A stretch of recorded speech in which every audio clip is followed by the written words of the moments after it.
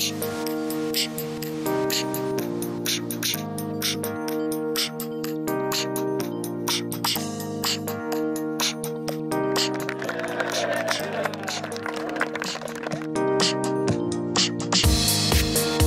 we're doing a lot of spring cleanup work around the Rescue Mission building and also the new property that they purchased next door, which will house women for the Rescue Mission in the future. We're doing a lot of yard work, rake cleanup, mulching, and work around the facility.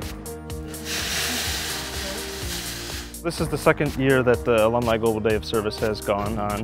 It actually expanded from a day-long endeavor to a weekend-long endeavor due to all the excitement and the opportunities that were available.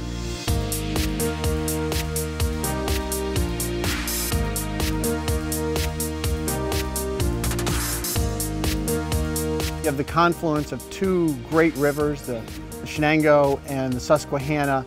I'm down here quite a bit. I have a little run that I make down here in the mornings, and I've always noticed that there's some trash that is really hard to pick up because the bank is steep. So we got a bunch of people out here today to clean that up, and hopefully we can do it kind of on an annual event and make sure that we keep this part of our neighborhood as clean and nice looking as possible. To have 6, 7, maybe even 800 people across the world working together, thinking about Binghamton University, tweeting, Facebooking, putting all those pictures up online, I think it'll build a sense of community in our alumni and a sense of pride in our alumni too.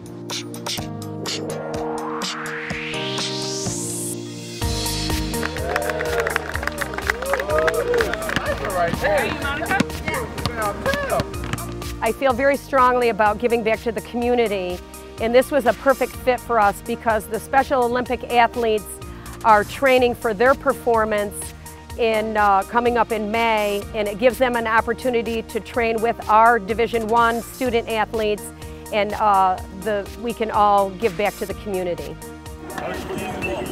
Nice shot!